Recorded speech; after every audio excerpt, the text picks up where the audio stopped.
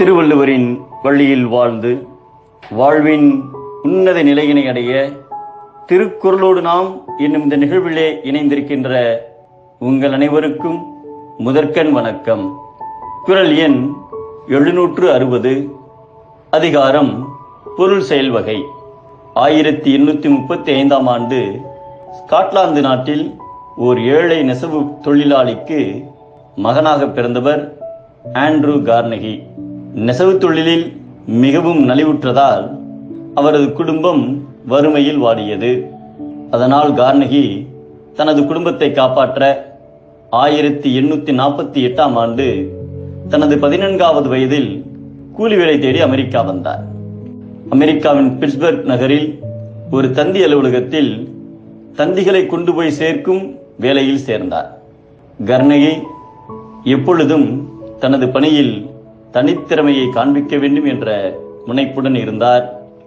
பணியில் சேர்வதற்கு ஒரு நாள் முன்னதாக பிட்ஸ்பர்க் நகரில் உள்ள அனைத்து தெருக்களையும் நன்கு சுற்றி பார்த்தார். எங்கெங்கே என்னென்ன நிறுவனங்கள் இருக்கின்றன என்பதை பார்த்து நினைவில் வைத்துக் கொண்டார். அதன் காரணமாக அடுத்த நாள் அவர் தந்திகளை வெகு விரைவில் சம்பந்தப்பட்டவரிடம் கொடுத்துவிட்டு வர முடிந்தது. இவ்வாறு ஒரு வருடம் சுறுசுறுப்பாக வேலை செய்தார்.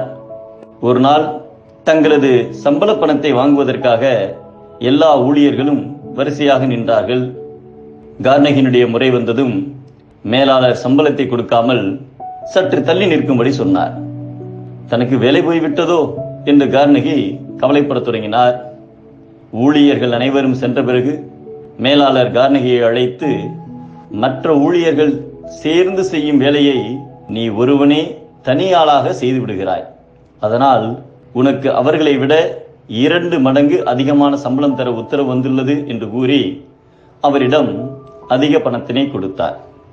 இதை போன்று கார்னகி பல கூலி வேலைகளை செய்து அதில் தன் திறமையை காட்டி ஒரு தொழிலதிபராக உயர்ந்தார். ஒரு இரும்பு தொழிற்சாலையை ஆரம்பித்து அமெரிக்காவின் கோடீஸ்வரர்களில் ஒருவராக புகழ் பெற்றார். கோடிக்கணக்கான டாலர்களை அறச்செயல்களுக்கும் நற்பணிகளுக்கும் வழங்கினார்.